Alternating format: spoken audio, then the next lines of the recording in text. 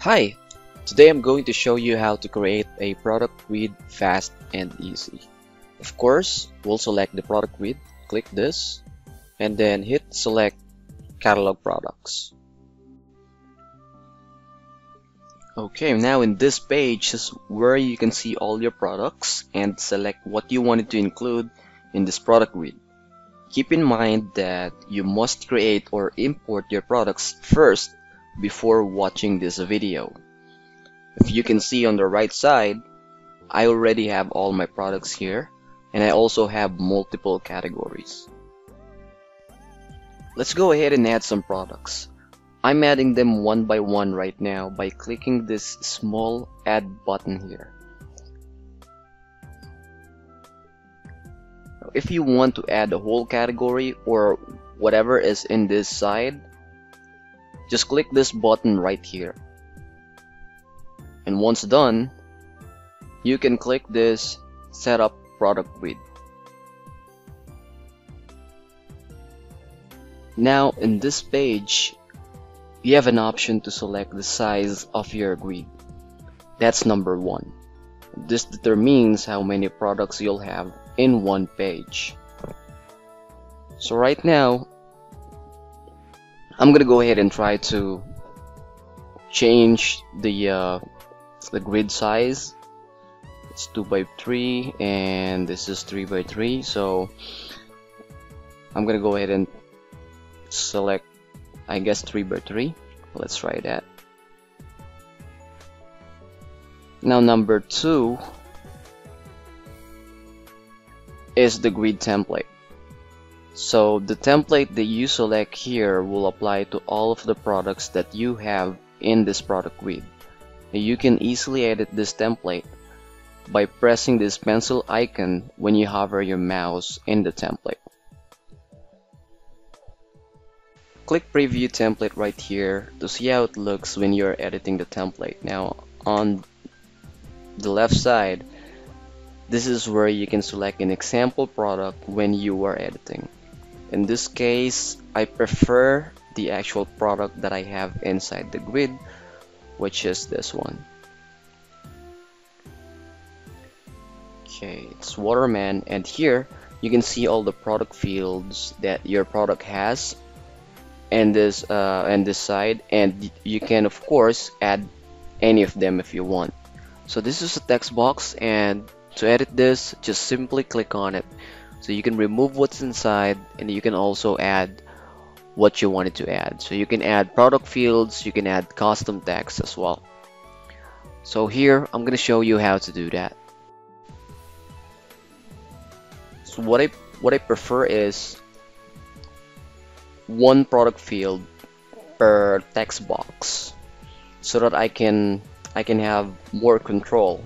So you can use this edit text in pop-up so that you'll see it like this, so it'll be easier for you to edit it. Now you can change the font name, the font color, the font size, and you can choose the fields right in here. So you can also insert a link to a name or any of the product fields that you have, and then click save. Now we'll hit preview, and this is how it looks. Is the product, the image of the product, and just the name. So I'm gonna drag and drop this text box right here to add more product fields. So we'll just fix this, and so by default what you have is the name. So just edit text in pop-up and select any product field that you prefer in here. So right now I want to add code. I'm gonna change the size to 12 and then hit save. Now you can, of course, if you click preview, this is how it looks. So you need to resize this. Just click it by the edge, and so you can just move it around. Depends on where you wanted to put this, but in this case I wanted to place it right here so I can add more text box. So right now I'm gonna type in SKU here. Let's just say that this code works like SKU, and I'm gonna explain to you how the product fields work.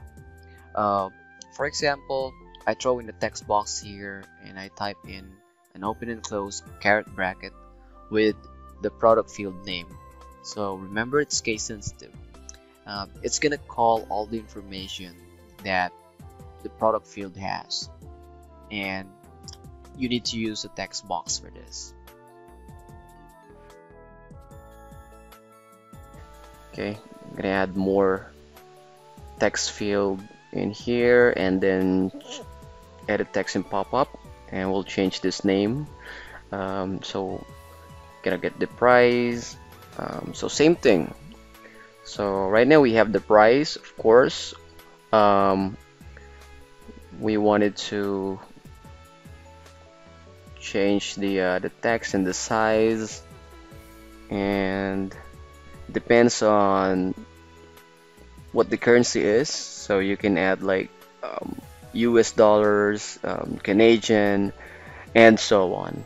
So right now I'm gonna add $sign right here, and this is how it looks. So basically just adjusting it, moving stuff around is how you design your template.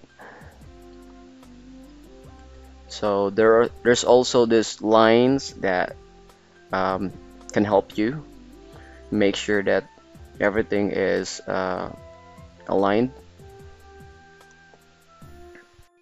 Okay, to add more design, we're gonna throw in a background. So I'm gonna move this a little bit,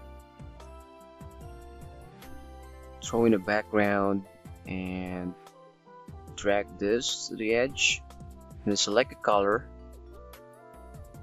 So this background also have a border. So it has a black border. You can increase the width here. So just make sure to drag your background all the way to the edge to make sure that covers the template, and send it to back, because if you don't, it'll cover everything in here. So, and this is how it looks. Okay, it's pretty simple, but you can make it much more better. It depends on how you'll design your template. Now after that, we can just hit close here, and since we just have 8 products, we can see everything in here. We're using this template, so just click create your catalog once you're done. To create a cover, just click this blank page right here, and then click this image, choose an image that you wanted to use, and just drag and drop it inside the page. You can drag the image, the edge of the image, to resize it. You can also use the page settings if you want to put a background for the whole page. It can be an image or just a plain color. Right now we'll use an image.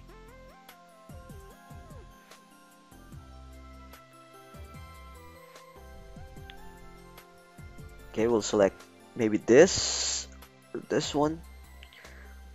Since it doesn't cover the whole page, we'll change the position to fill, so it covers the whole page. Now hit save, and that's basically it. If you want to add more information, you can throw in a text box. If you want to add more design, you can also use the page background or throw in additional images.